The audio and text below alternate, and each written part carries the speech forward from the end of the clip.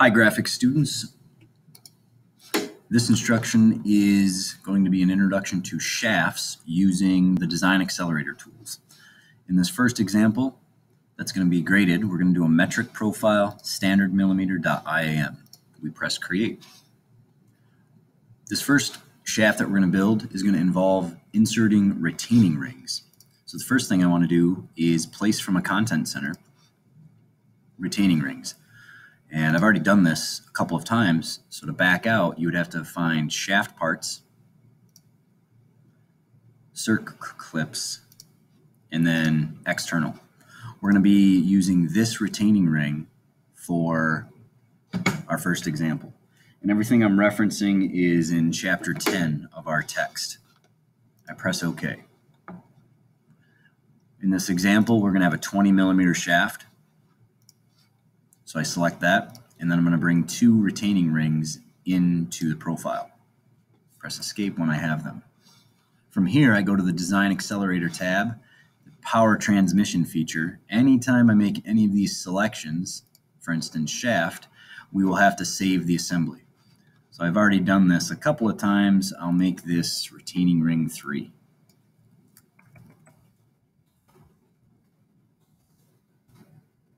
Notice that I have a shafts folder already started, and if I went up one level, I'm in my engineering graphics coursework under shafts, and here we are. I save. This will open the shaft component generator, and many of you may have additional dialog boxes that look like this. What you can simply do is X out of all of those extras.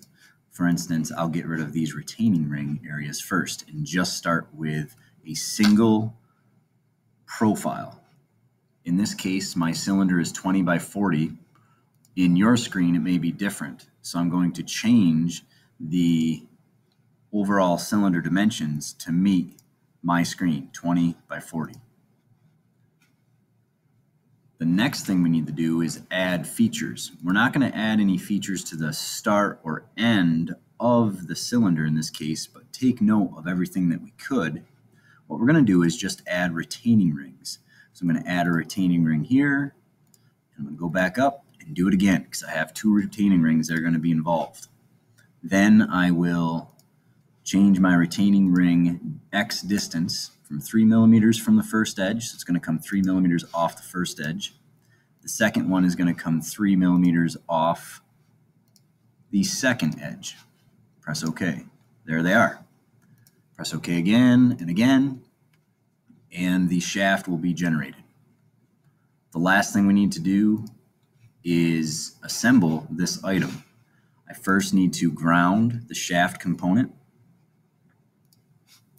and then I need to bring these retaining rings in their correct position. A retaining ring is going to prevent that movement, in this case along the x-axis, if something was on that shaft, whether it be a pulley, some type of a ball, etc.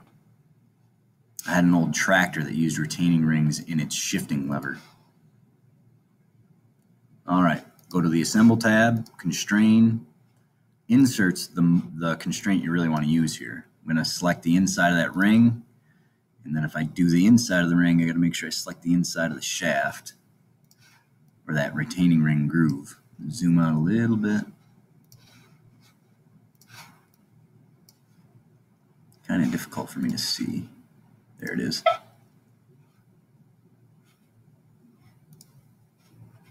Well, that was wrong. Let's try it again. Constrain, insert, there, and there. Okay, apply. Do the outside this time, outside to outside, apply. Now you'll notice the retaining rings still have a rotational constraint. That's not a big deal because in real life that would actually still be an available option for those retaining rings. All right, finish that problem up. If you weren't in class today, make sure you show me this work so I can give you a grade. Thank you.